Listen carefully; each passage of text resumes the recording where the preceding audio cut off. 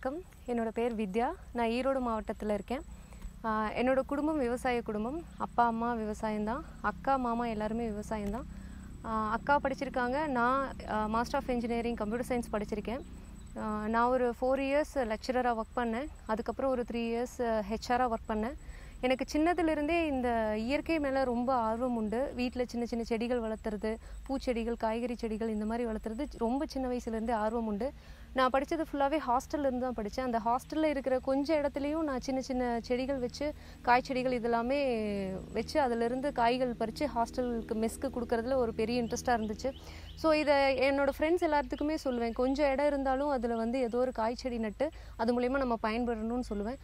அதனால் நான் கொஞ்சம் யோசிச்சு, சரி இனிமேட்டு வீட்டை சுற்றியும் நிறைய காய்கறி செடிகள் வைக்கணும் அப்படிங்கிறக்காக என்னோடய வீட்டும் சரி, என் அக்கா வீட்லேயும் சரி, ஃபுல்லாகவே காய்கறி செடிகள் வீட்டை சுற்றியும் வளர்த்திட்டு வந்துட்ருக்கோம். எலுமிச்சை இது எல்லா பருவத்துலேயும் வரக்கூடியது. நமக்கு இது வீட்டு உபயோகத்துக்காக மட்டும்தான் பண்ணிகிட்ருக்கேன். யாராச்சும் வந்து கேட்டாங்கன்னா கொடுப்போம். என்னன்னா இதில் பார்த்திங்கன்னா நாட்டு விதை தான் இது. உங்களுக்கு சாறு நிறையா இருக்கும், விதைகள் ரொம்ப பெருசாக இருக்கும். உள்ள புளிப்புத்தன்மை ரொம்ப ஜாஸ்தியாக இருக்கும். ஹைப்ரிட்டை விட இது புளிப்புத்தன்மை ரொம்ப ஜாஸ்தியாக இருக்கும். அதுக்காக தான் இதை வளர்த்திட்ருக்கேன். இது அரசாணிக்காய். அரசாணிக்காய் பார்த்திங்கன்னா எல்லா சீசன்லேயும் கிடைக்காது. இந்த மார்கழி தை மாதத்துல தான் இந்த அரசாணிக்காய் நமக்கு கிடைக்கும். நம்ம ஐப்பசி கார்த்திகையில் விதைய ஊனி நம்ம மார்கழி தையில் அறுவடை செய்கிற மாதிரி தான் இது.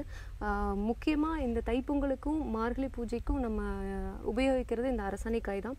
இந்த மார்கழி மாதத்தில் பூ கோலம் போட்டு அந்த பூ வைக்கிறதே பூசணி பூ தான் வைப்பாங்க. எதுக்காக அப்படின்னா இந்த பூக்கள், காய்கறிக்கு உண்டான பூக்களுக்கு எல்லாமே இளவரசி இது தான். ஸோ இது பூக்கள் பூக்க ஆரம்பிச்சிருச்சு அப்படின்னு சொல்கிறதுக்காக தான் இந்த அரசாணிக்காயோட பூவே வைப்பாங்க. இதில் அவ்வளோ ப்ரோட்டீன் இருக்குது. எல்லா சீசன்லேயும் இது கிடைக்காது.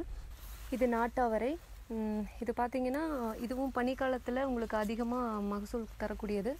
எல்லா சீசன்லேயும் கிடைக்காது நிச்சயமாக. இதில் அதிகமாக உங்களுக்கு புழுக்கள் தாக்கிறதுக்கு வாய்ப்பு அதிகம். ஸோ இந்த மாதிரி புழுக்கள் தாக்கும் போதெல்லாம் நம்ம இந்த பூச்சி விரட்டி, பஞ்சகாவியம் அந்த மாதிரியான இயற்கை மருந்துகள் தெளித்து இந்த அவரைக்காயை நம்ம காப்பாற்றிக்கணும். இப்போது நம்ம இந்த மார்கழி தைக்கு தான் இதுவும் விளைச்சல். எல்லாமே தை மாதத்துக்கு உண்டான காய்கறிகள் தான். அதோட விளைச்சல் தான் இதை பார்க்குறீங்க. இது இப்போ தான் பூ பிடிச்சி பிஞ்சு வச்சுருக்கு. இன்னும் ஒரு 1 மந்தில் உங்களுக்கு இது காய்கறியாக நம்ம எடுத்து உபயோகித்துக்கலாம். இது வெண்டைக்காய். நாட்டு வெண்டைக்காய் சொல்லுவாங்க. நாட்டு வெண்டைக்காயில் 2 வெரைட்டி இருக்குது. ஒன்று பழுப்பு நிற வெண்டைக்காய் ஒன்று, இந்த செந்நிற வெண்டைக்காய் ஒன்று. இது எல்லா சீசன்லேயும் நம்ம விதை ஊனி நம்ம விளைச்சல் எடுத்துக்கலாம். எல்லாத்துக்கும் தெரியும் வெண்டைக்காயோட பயன் என்னன்னு சொல்லிட்டு. மூளைக்கு ரொம்ப நல்லதுன்னு சொல்லுவாங்க. இன்னும் என்னென்னா இந்த வெண்டைக்காய் நம்ம சமைச்சு சாப்பிட்ணுங்கிறதே கிடையாது. இந்த மாதிரி பிஞ்சாக இருக்கும்போதே நம்ம வெண்டைக்காயை பறித்து அப்படியே சாப்பிடலாம். இதில் எந்த ஒரு செயற்கை உரமுமே போடலை, இயற்கையாகவே விளைஞ்சிருக்கு. இதில் எல்லா சத்துக்களும் நிறைஞ்சிருக்கு. இது சுரைக்காய், நாட்டு சுரைக்காய் தான். சுரைக்காயிலே 2 வகை உண்டு. நீட்ட சுரைக்காய் ஒன்று இருக்குது, குண்டு சுரைக்காய் ஒன்று இருக்குது. இது குண்டு சுரைக்காய் வகை சார்ந்தது. சுரைக்காயில் அதிகமாக நீர்ச்சத்து இருக்கிறதுனால அது நம்ம உடலுக்கு ரொம்ப நல்லது. சுரைக்காய் பார்த்திங்கன்னா நார்மலாக இந்த மாதிரி ஒரு வேலி அமைப்பு இருக்கிற இடத்துல தான் அதிகமாக படர்ந்து உங்களுக்கு காய்க்கக்கூடியவை. இதுவும் பார்த்திங்கன்னா இந்த கார்த்திகை, மார்கழி, தை இந்த 3 மாதத்துல தான் அதிக விளைச்சல் தரும் நமக்கு. இது எல்லாமே இந்த பனிக்காலத்திற்காக, இந்த பூசணி, சுரைக்காய், அவரைக்காய் இது எல்லாமே பனிக்காலத்தில் தான் அதிகமாக நமக்கு மகசூல் தரக்கூடிய ஒரு காய்கறி வகை.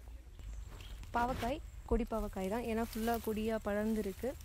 இதுவும் எல்லா சீசன்லேயும் கிடைக்கக்கூடிய ஒரு காய் தான் பாவக்காய் அப்படின்றது. கசப்புத்தன்மை ரொம்ப ஜாஸ்தியாக இருக்கும் நாட்டு பாவக்காயில். நம்ம காயாக இதை உபயோகப்படுத்துறதை விட இப்படி நல்லா பழமாக பழுத்து நம்ம அதை எடுத்து உபயோகப்படுத்தினோம்னா அதோடய சுவை ரொம்ப வித்தியாசமாக இருக்கும். பழம் பார்த்திங்கன்னா இப்படி நல்லா அதுவே வெடித்து உள்ளே ஃபுல்லாக இந்த மாதிரி ஒரு சிகப்பு கலரில் உங்களுக்கு அதோட விதை எல்லாமே மாறிடும். இந்த ஸ்டேஜில் நம்ம இதை உணவுக்காக பயன்படுத்தினோம்னா ரொம்ப கொஞ்சம் கசப்புத்தன்மை குறைஞ்சு இனிப்பு சுவையோடு உங்களுக்கு நல்ல ஒரு ருசியை தரும் நமக்கு உணவுக்கு. பாவக்காய் ஒரு கசப்புத்தன்மை இருக்கிறதுனால இந்த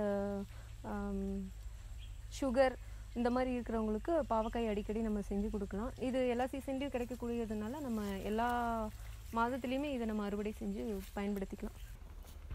கத்திரிக்காய். கத்திரிக்காயில் நிறைய வகைகள் உண்டு. இது ஊதா நிற கத்திரிக்காய். பொதுவாக பார்த்திங்கன்னா கத்திரிக்காயில் தான் அதிகமாக பூச்சிகள் தாக்கும். நம்மாழ்வார் ஐயா சொன்ன மாதிரி பூச்சிகள் தாக்கி அதை சாப்பிட்றது தான் நல்லதுன்னு சொல்கிறாரு. அதில் எந்த ஒரு மருந்து தெளித்து அதை சாப்பிட்டோம்னா அதுதான் மிகப்பெரிய கெடுதல். ஏன்னா ஒரு பூச்சியினம் கூட சாப்பிடாத ஒரு காய்கறியை நம்ம எப்படி உபயோகப்படுத்துகிறோம் அப்படிங்கிறதான். கத்திரிக்காயில் அதிகமாக இந்த புழுக்கள் ஜாஸ்தியாக உங்களுக்கு விழுகும். ஸோ அது விழுகாமல் இருக்கிறதுக்கு தான் இந்த பஞ்சகாவியம் அப்படிங்கிறது நம்ம ஐயா வந்து சொன்னார். பஞ்சகாவியம் யூஸ் பண்ணி நம்ம கத்திரி செடி வச்சோன்னா உங்களுக்கு கிட்டத்தட்ட புழுக்களோட பாதிப்பு ரொம்ப கம்மியாக இருக்கும். மகசூலும் உங்களுக்கு ரொம்ப ஜாஸ்தியாக இருக்கும். இது புதினா இயற்கை முறையில் விளைவிக்கப்பட்டது தான். இதில் எந்த ஒரு செயற்கை மருந்துமே கிடையாது. புதினா எதுக்காக நம்ம யூஸ் பண்ணுவோம் அப்படின்னா ஒரு சிறந்த மணமூட்டியாக யூஸ் பண்ணுவோம். நோய் எதிர்ப்பு சக்தி இதில் ரொம்ப ஜாஸ்தி. அதுக்காக தான் நம்ம புதினா அதிகமாக நம்ம யூஸ் பண்ணுறோம். இதுக்காக பார்த்திங்கன்னா இந்த பூச்சி விரட்டி அதுக்கப்புறம் பஞ்சகாவியம் எல்லாமே இதில் நம்ம பயன்படுத்தி தான் புதினா இவ்வளோ நல்லா வளர்ந்துருக்குன்னு நான் சொல்கிறேன். இது அகத்திப்பூ, அகத்திக்கீரைன்னு கூட சொல்லுவாங்க. இந்த இலை பூ இரண்டுமே நம்ம வந்து உணவுக்காக பயன்படுத்தக்கூடியது தான். அகத்தியில் 2 வகை உண்டு. வெந்நீர் அகத்தி ஒன்று, இது வந்து செந்நீர் அகத்தி. இது செந்நீர் அகத்தி தான். அகத்தி வந்து மனிதர்களும் யூஸ் பண்ணுறாங்க. இந்த மாட்டுக்கு வந்து அகத்திக்கீரை கொடுக்கறது ரொம்ப நல்லதுன்னு சொல்லுவாங்க.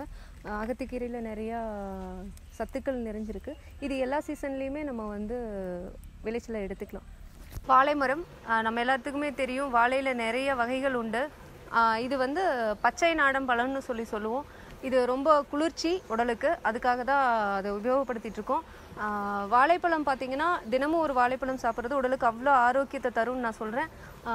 இந்த வாழைப்பழம் வந்து செயற்கை முறையில் பழுக்க வைக்காமல் இயற்கையாகவே அப்படியே ஒவ்வொரு சீப்பாக பழுக்கும் போது அந்த ஒவ்வொரு சீப்பையும் எடுத்து உபயோகப்படுத்திகிட்டு இருக்கோம். மொத்தமாக அந்த கொலையை வெட்டி செயற்கை முறையில் பழுக்க வைக்கிறது கிடையாது. இயற்கை முறையில் ஒவ்வொரு சீப்பாக அது பழுக்கும் போது எடுத்து பயன்படுத்திகிட்டு இருக்கோம்.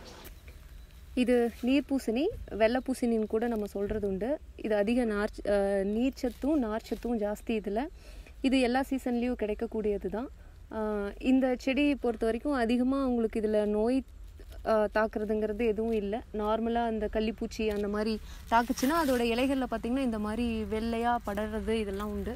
இதுக்கு நம்ம எல்லாத்துக்குமே இந்த பூச்சி விரட்டையும் பஞ்சகாவியம் மட்டும்தான் நம்ம யூஸ் பண்ணுறோம். அதில் வந்து முதல் காய் தான் இது. எல்லா காயும் இதே சைஸில் தான் நம்ம கிடைக்கலாம்.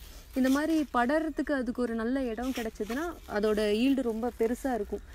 இடம் வந்து ரொம்ப குறுகிய இடமா இருந்ததுன்னா கண்டிப்பாக இதோட ஈல்டு ரொம்ப கம்மியாக தான் இருக்கும். சேனைக்கிழங்கு பயிரிட்டு 6 மாதம் ஆச்சு. இது ஒரு 6 மாத பயிர் தான். இப்போது விளைச்சல் முடிஞ்சது, அறுவடைக்கு தயாராக இருக்குது. இன்னொரு 1 மாதத்தில் இதை அறுவடை பண்ணிடலாம். என்னோடய அப்பாவோடு சேர்ந்து நான் இந்த சேனைக்கிழங்கு தோட்டத்தில் பயிரிட்டிருக்கேன். ஒரு 2 ஏக்கருக்கு பயிரிட்டிருக்கோம். இப்போ இயற்கை முறையில் தான் நாங்கள் இதை விளைவிச்சிருக்கோம். இன்னும் எந்த அளவுக்கு எனக்கு இது ஈல்டு வரும்னு எனக்கு தெரியல. ஃபஸ்ட் டைம் போட்டிருக்கிறதுனால ஈல்டு வந்ததுக்கப்புறம் தான் ரிசல்ட்டு சொல்ல முடியும். சேனைக்கிழங்கு குறிப்பாக பார்த்திங்கன்னா நம்ம இந்த 6 மாத பயிர் அப்படிங்கிறதுனால நம்ம ஈஸியாக இதிலேருந்து ஒரு விளைச்சலை எடுத்து பயன்படுத்திக்கலாம். இது எல்லா சீசன்லேயும் நம்ம விளைவிக்கக்கூடிய ஒரு பயிர் தான். ஃபுல்லாகவே இயற்கை முறையில் தான் காய்கறி செடிகள் எல்லாமே வளர்த்துறோம். இன்னொன்று முக்கியமான இதில் சொல்ல வேண்டியது என்னென்னா சூழ்நிலைக்கு ஏற்ற மாதிரி காய்கறி செடிகள் போடுறது தான் ஒரு பெரிய விஷயமே. அதாவது நமக்கு எல்லா காய்கறிகளும் எல்லா நேரத்துலையும் கிடைக்கணும் அப்படிங்கிறது தவறான விஷயம்னு நான் நினைக்கிறேன். அந்த சீசனில் என்ன காய் வருமோ அந்த செடியை யூஸ் பண்ணி அந்த காய்கறிகள் மட்டுமே நம்ம உணவுக்காக பயன்படுத்தணும் அப்படிங்கிறது தான் என்னோட பெரிய குறிக்கோளே.